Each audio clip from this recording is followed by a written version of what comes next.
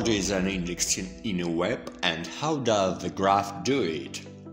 Story number 1. A very basics of the graph technology. We all have tremendous amounts of data around us. Lists for shopping, to-do lists for work, calendar, schedule, infinite data on the internet. When you compile a list of what to buy during your next grocery store visit, you usually do this as some sequence of items. The goods on the list are sorted in some way, usually by importance for consumption. For example, some meat, greens and drinks may be located at the top of the list, so they are the most important part of your ration, and you usually number the items in your list by 1, 2, 3, etc. In other words, you index these items, which may be food items for the food store visit. For example, you do indexing. So you can say items from 1 to 5 are important and a must for buying, but if you want to buy items from 6 to 8, it doesn't matter.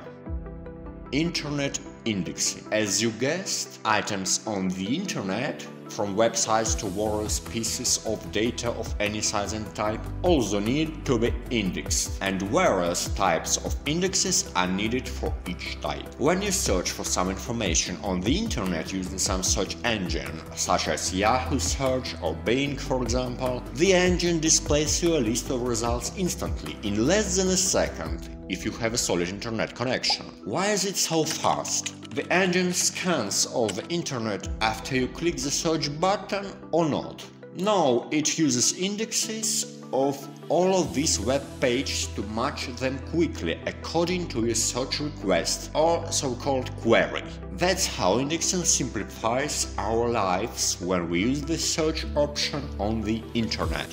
Database indexing. When you register at some online shop, all your data is put into a database. It is very convenient to store all the data of shop customers in one barrel. To quickly detect which user is logging into the online shop, a shop's website queries this barrel or database and quickly finds which personal account is to show in a browser's page. All the customers are indexed, so it's very fast. So the database is just a barrel with indexed items. Blockchain, its indexing and the graph role. Imagine that there is some database and no one can change the data inside it. Any data is eternal and will exist until a database exists. For example, driver's licenses are stored in such a database, so no one can add fake license data there, or remove or modify data regarding purchased goods in an online shop. This database is a blockchain. It is distributed among many computers, and each one stores a unique copy of a database. Trying to fake it leads to a mismatch with other copies on the computers, which is revealed immediately. The data in the blockchain database is divided into blocks, like blocks on a building site. When one block is full of data, the data is put in the second block.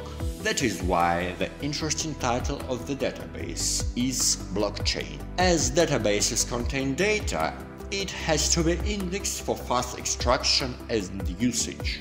Because searching the blockchain for data is time-consuming and expensive, we need a search engine that will index all of this data, extract it and deliver it to consumers quickly. The first solution of this task was to get around the core of the issue.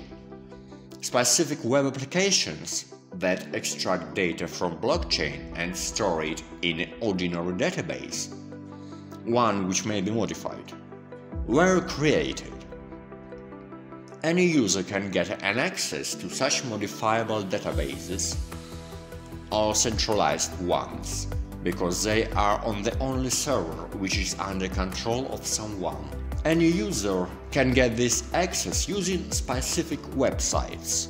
These websites are called block explorers. For example, if you need to get data regarding your transaction you have sent in the Ethereum blockchain, you go to the website etherscan.io and enter your transaction hash or wallet address. Then etherscan.io extracts the data from centralized database. This data was preliminarily put into this database from blockchain. So we have third party, we have to trust it, and we have to trust it doesn't fake the data. We may trust it to a certain degree, but obviously it's better to remove this third party and obtain data directly from the blockchain.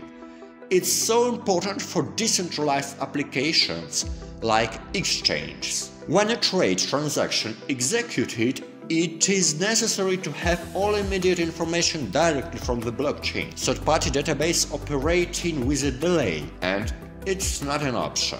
The solution is the graph. It is a decentralized protocol not controlled by some single party, and it indexes the blockchain and delivers any data in a fast, credible and verifiable way. The graph is used by primary players in a field of decentralized trading applications and much more. Uniswap, Banker and Aeri as the most known worldwide examples, such as the epochal challenge in the world of decentralization and Web3.